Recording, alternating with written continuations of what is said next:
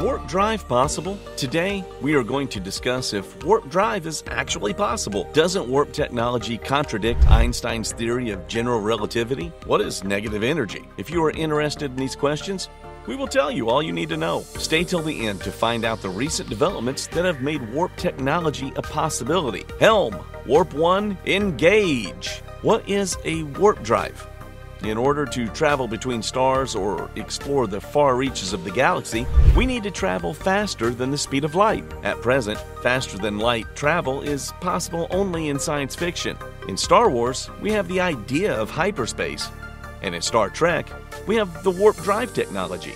So a warp drive is a device that distorts the shape of the space-time continuum and enables travel at speeds greater than the speed of light. It isn't an instantaneous form of travel like a jump drive or a transporter beam.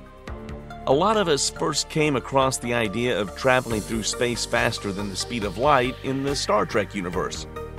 Starships in this franchise routinely use warp technology to achieve such speeds. Initially, the idea of a warp drive and traveling faster than the speed of light was just a part of science fiction that we fans could only dream about. Why was warp travel just a dream? According to Einstein's theory of general relativity, we live in a four-dimensional world.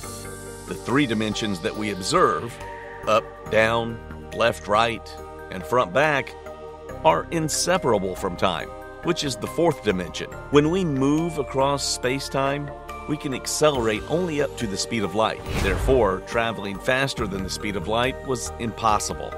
How did the impossible become improbable? In 1994, a theoretical physicist, Miguel Alcubierre, proposed a theoretical method of traveling faster than light. His proposal was unique since it conformed to Einstein's theory of general relativity while allowing FTL travel. Alcubierre, who is an avid Star Trek fan, theorized that it was possible to transport a volume of flat space inside a bubble of curved space. So, the Alcubierre model of a warp drive would contract and twist space-time in front of it and create a bubble. This bubble of curved space was called the hyper-relativistic local dynamic space. Let's simplify things.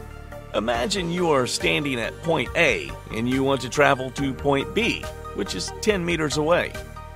If you are traveling at the speed of 1 meter per second, you will reach point B in 10 seconds. If there was some way to compress the distance between point A and point B to 1 meter, you could cover the distance in just 1 second without increasing your speed. Similarly, the Alcubierre drive pulls or warps the fabric of space-time around the spaceship, and the ship is situated in a new place relative to space-time. So space-time would expand on one side of the ship and contract on the other side. Alcubierre described this process as being similar to standing on a walking escalator. He stated during a lecture, "You can imagine that the floor behind you is being created out of nothing, and in front of you it is being destroyed, so you move along." The downside of this theory was that such a warp drive required an immense amount of energy. Probably more energy than what is available in the universe. In addition, Alcubierre stated that you would need some form of negative energy radiating a kind of anti-gravity to make this drive a reality. When we look at Einstein's theories, energy must be a positive number.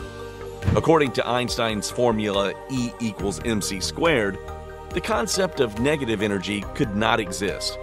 However, developments in quantum theory have shown us that energy could have a negative value.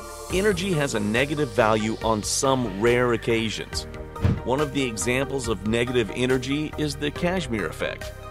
However, the quantities of energy involved are minuscule. Alcubierre himself admitted that the negative energy issue was a significant shortcoming in his theory. He abandoned research in this field and turned his attention to known phenomena such as black holes. What has changed over the past few years? Recent developments have taken the field of faster-than-light travel forward. During the pandemic, a physicist, Eric Lentz, went through Einstein's theory of general relativity. After carefully looking at Einstein's equations, Lentz found a different way to look at general relativity.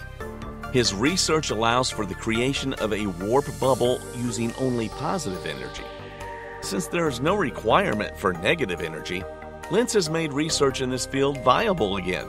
Alcubierre even backed his theory. Another group of researchers, Alexei Bobrik and Gianna Martiri from the independent research group Applied Physics, also found a way to enable warp travel without resorting to using negative energy. They formulated new classes of warp drive solutions that would require a powerful gravitational field. The act of bending space-time would be done by gravity, and the passage of time inside and outside the warp drive would be significantly different. Though these developments are mathematical models, we can say that warp travel is theoretically possible now. And that's a wrap, folks. What is your favorite method of faster-than-light interstellar travel? How long do you think developing an actual warp drive will take? Let us know your thoughts in the comments.